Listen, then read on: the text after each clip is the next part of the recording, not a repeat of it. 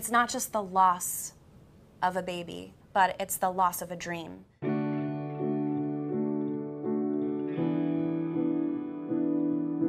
My name's Chrissy Carter, and I'm here to talk about infertility.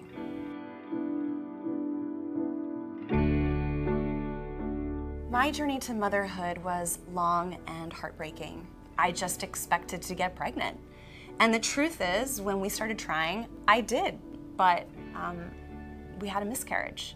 And that's, I think, when the rug got ripped out from underneath me and I was faced with the kind of fear and heartbreak that I had never experienced before. And that's really when our journey began.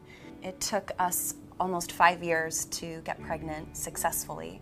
We had 4 miscarriages and long periods of infertility in between.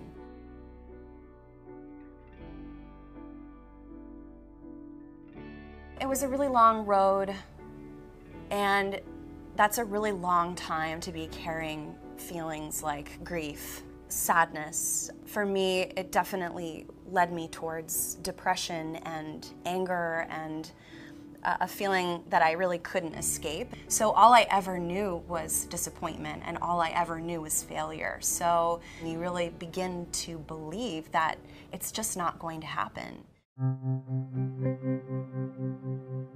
The grief of infertility is so difficult because it's this nameless, faceless grief that doesn't offer any closure. You've loved something with your whole heart, with your whole self, and then you lose it and you never got to hold it, you never got to love it in person. And so for me, I think one of the hardest things about the process of infertility was navigating grief and finding a way to move forward with hope and with an open heart.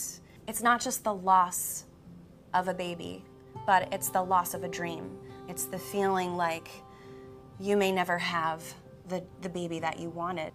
I don't know if infertility is taboo so much as it's something that I'm not sure people really know what to do with. I think it's really challenging, especially in our culture, to sit and hold space for someone who is suffering.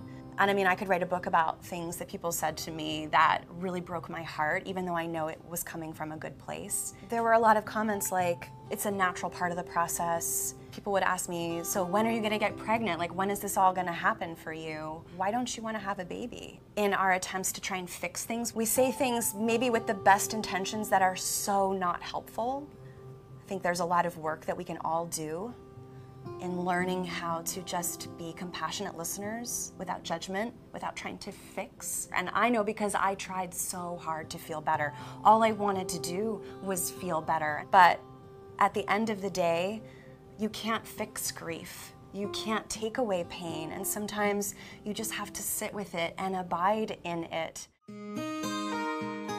Meditation is a tool I already had in my toolbox as a yoga and meditation teacher, but through this process of infertility, I learned to use meditation in a different way. For me personally, meditation was the one place where I felt like I had permission to be not okay, that it was okay that I wasn't able to get over my grief. It was okay that I was struggling. It was okay that I was heartbroken. I felt such immense pressure to get over it, to move on, to feel better. And meditation was the place where I felt like I could actually sit with some of these difficult emotions and have the space to process them. That's the space where I think healing actually happens. There are a lot of options in terms of medical support that can help you on your fertility journey. For me, that looked like IVF. But I have to say that it was a really difficult decision for me because it felt like we were setting ourselves up for an even bigger fall. That I had only ever known miscarriage up until that point, or infertility up until that point. IVF just felt like such an immense mountain, and the fall from which I wasn't quite sure if I could handle. We were really, really fortunate to have a successful first try, and my daughter is gonna be a year old, which is just sort of mind-blowing. Even now, even with my daughter in my arms, it's still really difficult to talk about. But I remember that when I was going through it, the one thing that helped me was hearing stories from other women who had been through it. It gave me hope. It allowed me to see the full journey from beginning to end, and it allowed me to imagine what it would be like to hold my baby in my arms. So I would say to anyone who's struggling with talking about their experience, know that in sharing your story, you are empowering a lot of people who are struggling. It felt like a dream to hold my child for the first time. I could not be more grateful that she chose me to be her mom, and I'm so strangely grateful for this very long, painful journey because it brought me to her.